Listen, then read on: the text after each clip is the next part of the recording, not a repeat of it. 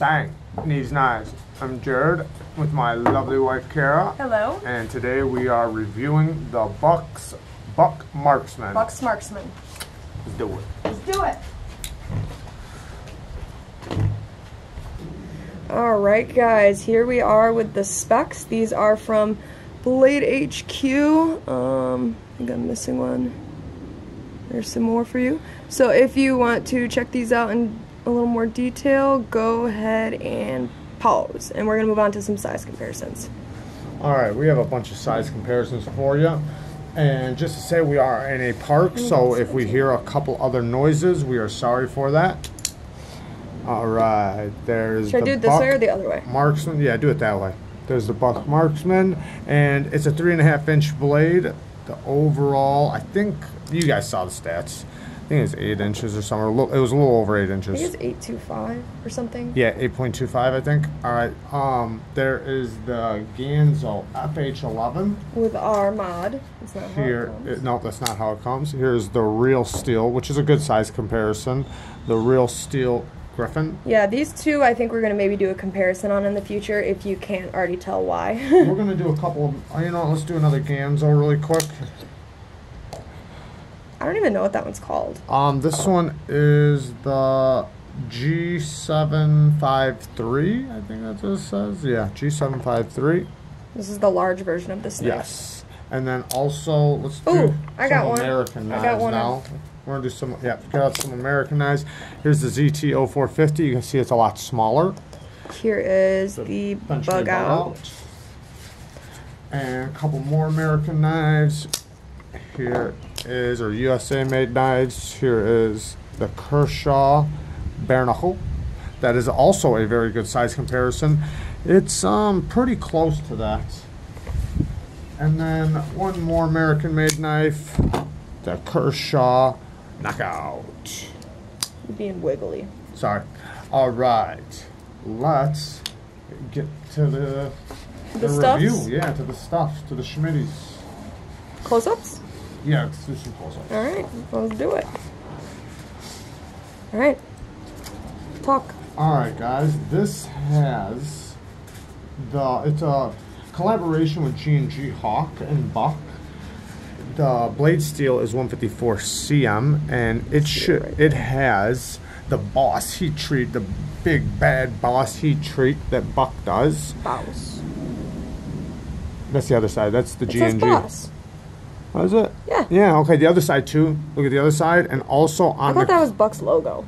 I thought that was the Boss heat treat. I think you're mistaken, pal. I thought that was the Boss heat treat. I could be. But nice also you have another one that shows the anvil right there. So you got the two anvils on there.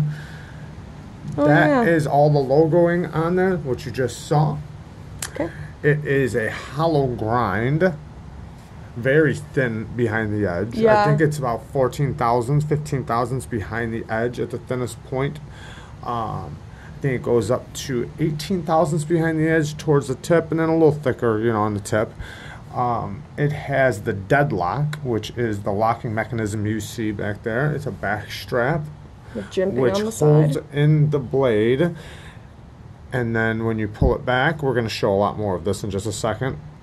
As you can see, when showing you a close-up, so this hook is going to come out from back here and snap right in, and then it's going to fall out, and then this it hook free back drops. here. It free drops into place. Just swing it a little bit. We're going to show the action, everything. Okay, and then the handle is an aluminum handle.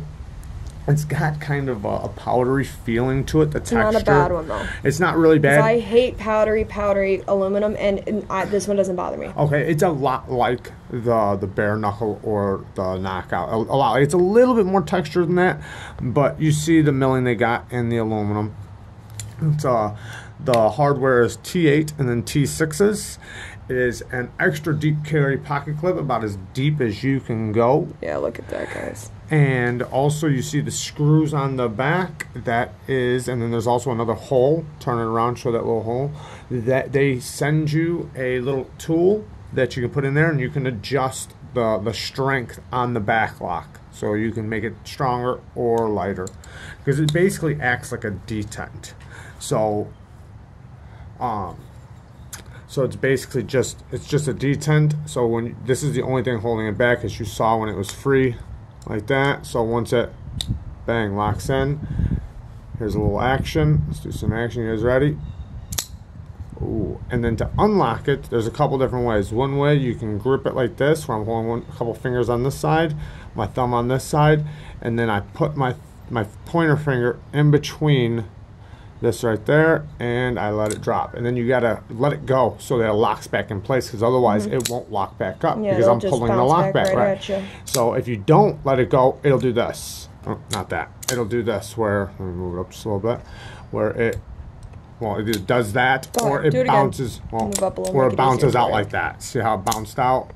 Or it, I don't know why I'm not getting this right. Sorry. You're nervous. Yeah, it's my nervousness. Well, anyways, it goes like this. You can also grip it. You can grip the locking mechanism itself and then push on the blade and go like that. But you got to let it go again so that it doesn't do that. Yeah. Otherwise, it'll do that. That's what I was trying to show you. You grip it, and it goes like that. Can I show one thing with the action? Yep, in 1 second. As long as you let it go, it'll lock right back in place. I'm going to show you it right now. Oh, no, I'm not. It does take a little bit to get down, but as you see, we have had it for a while. I've worked with it, and it's still, you know, sometimes you get a little goofy with it, but I do get it down pat when I'm not in front of the camera. But as of right now, you see, there we go. I'm going to keep trying it. I just want to see the action, but there you go. So the flipper tab action is really nice. This knife obviously doesn't have a detent. As we said, this sort of acts as a detent, but not having a detent makes it really easy to, you know, deploy, whether it be with that hole or with the flipper tab. One thing though with the flipper tab is you have to sort of mean it. Not because it's hard to push out, but because if you don't mean it, oh, I meant it. Whoa, whoa, whoa, dangerous knife, dangerous knife. Do it? No, I got it. If you don't mean it, it'll just do this. Back. Yeah. So that's another. But it's extremely easy. Like, this is one of the most easiest to flick out. Like the action on this. And if you listen to this thing, just listen really quick. Listen to this action. Make no noise. That's one way. It has a couple different sounds. And then right here is like a chain link. So if you listen to the sound, it's so unique to where, and then if I don't, like just, if I do the push button, it's like a whip. Very unique sounds. But yeah, the middle finger reverse flick, very easy to do. And that has more of a chain link sound too. And then the thumb flick.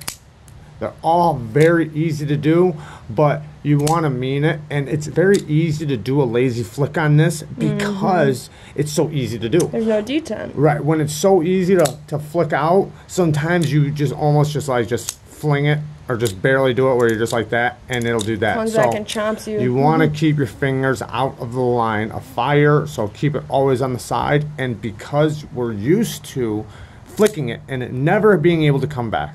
Usually, you know, when you deploy a knife, it doesn't come back, right? So you tend to flick it and then instantly put your hands back in the line of fire because you're used to it never being able to come back. Since this one can come back, sometimes you'll just put your little fingertips just a little bit right there. It'll come back down. It'll get you. So you want to be careful with that. So this is definitely not a knife you hand to non-knife people. Also, it does carry very well, and carrying it and holding it, you would think that because of this jimping, to be honest, I do wish that they just left it rounded, and there is a couple other models. Tell them the other models really quick.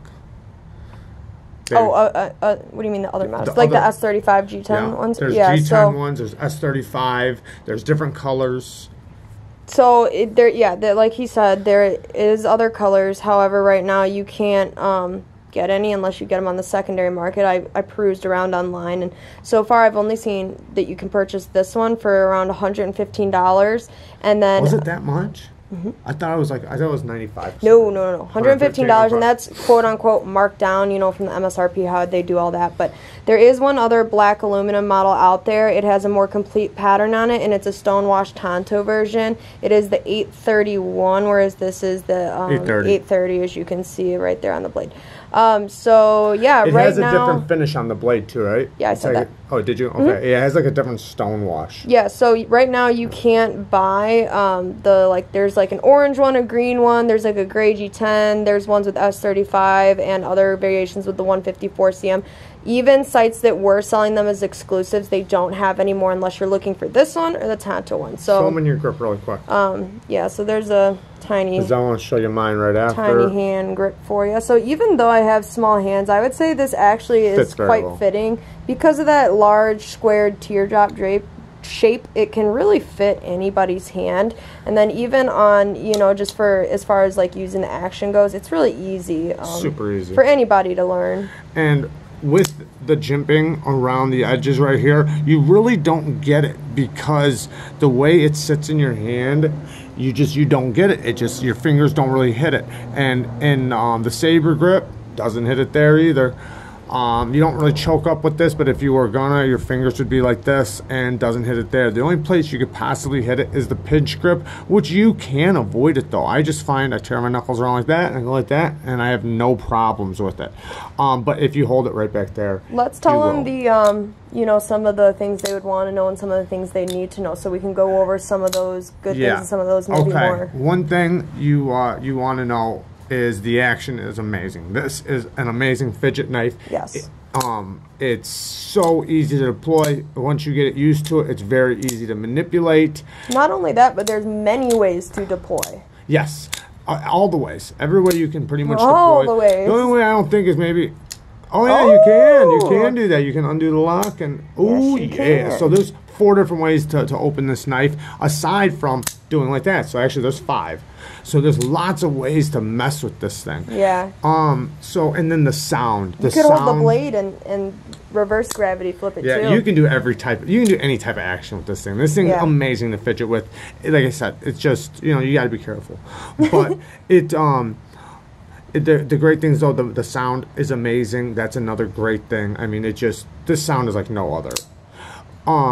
It does, like, I'll begin with the pocket just really quick. You would think these things really bother you. You feel it a little bit going into the pocket, but it's not bad. It does ride just fine. So it's an ergonomic knife then. Yeah, it's okay in the pocket. It's not the best in the pocket. It takes up a little space. The clip is good though.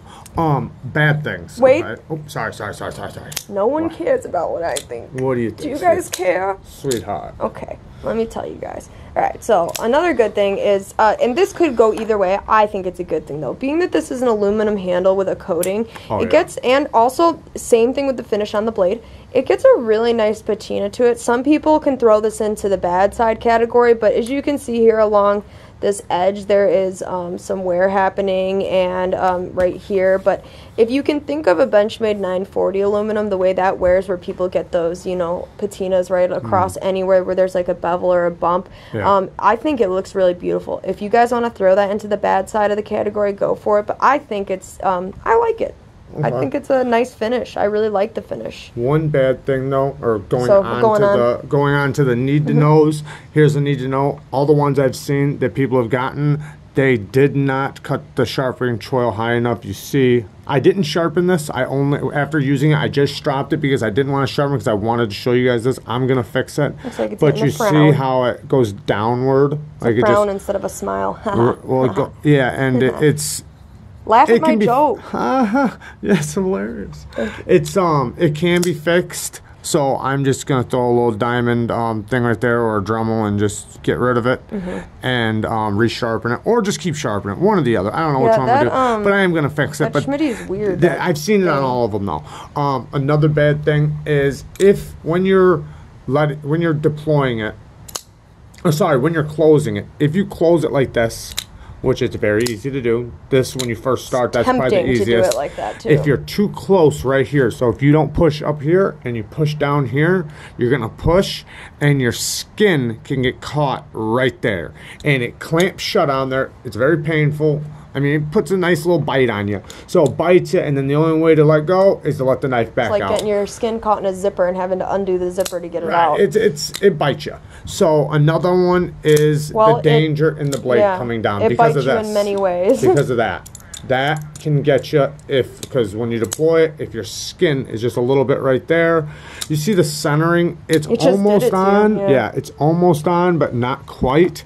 But when your fingertips are hanging over that edge, they can get bit. So like I said, it's not a knife to hand to people. So that's another bad thing or a need to know. You need to know that you don't want to hand this to non-knife people. It's dangerous. Even knife people. I've mentioned they gotta know. Yeah, I've mentioned this before to Jared, but when I finally got cut by this thing, I watched him get cut by it like 4 times. So you have to know, I already knew that it was, you know, whatever, but kind of dangerous. But the time when I finally bit myself with this thing was actually when I was getting good at it. And I think it's because I let my guard down a little bit. That's what I did for the 4th time. You can feel right here, I just wanted to mention this because we didn't, there is some resistance here because this hook has not been placed into the lock yet, into the deadlock. So there is this moment in time where it's kind of like there's a little resistance, almost like an assisted, but way less resistance.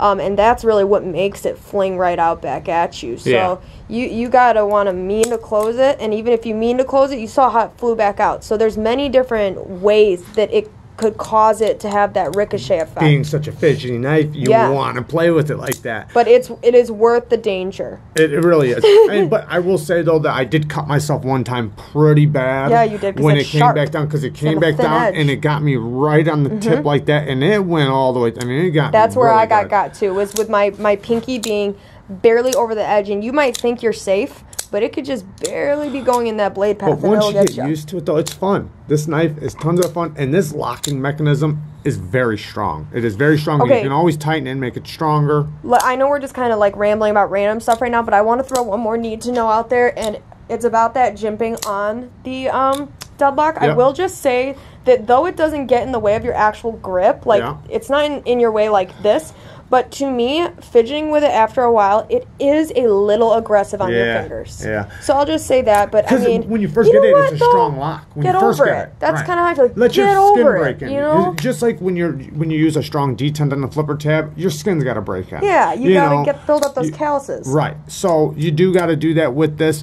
but it does break in. When you first get it, the lock is very strong and it's almost hard. But once you get the muscle memory down, your leverage right. Like right now, like I can do it very quickly and just keep doing it. You're a pro, baby. Yeah, well, because the lock's broken, that's one thing, and because my muscle memory has gotten really good at holding it and not having to do it, you know, like awkward. You figure it out. You want to figure it out. So. And before we wrap this up, I just wanted to say too, this, I know we keep going back and forth and good and bad, but you know what? This is how we're doing it. This hole is not chamfered, or I guess, is it?